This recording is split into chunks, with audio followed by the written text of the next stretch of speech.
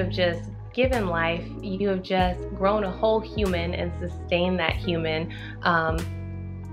And that required a lot of changes within your body, a lot of hormonal shifts.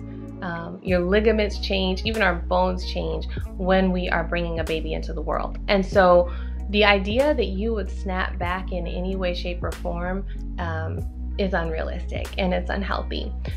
Sometimes, yes, some women appear to be able to do that on the outside, but the thing with comparison is we really don't know 100% what her story was like or what her struggle was like. Even the terminology snap back would imply that you're going to go back to your pre-pregnancy self.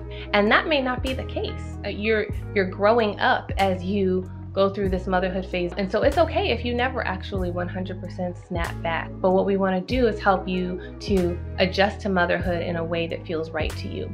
So if you notice that you're feeling that pressure to snap back, really check in. Where am I hearing that? Where am I feeling that pressure the most? And try to limit your exposure to those sources.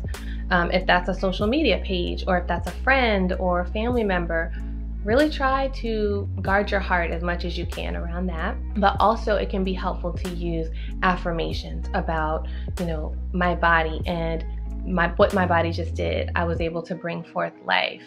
My scars are part of my strength. I'm the best mother for my child. I'm still me. These are things that you can kind of use to talk to yourself when you start to feel that pressure coming up, because ultimately the main goal here has already been achieved. You've come through it. You've brought a baby into this world. It is not realistic, and it's really not fair that we require all mothers to sort of snap back in the same way.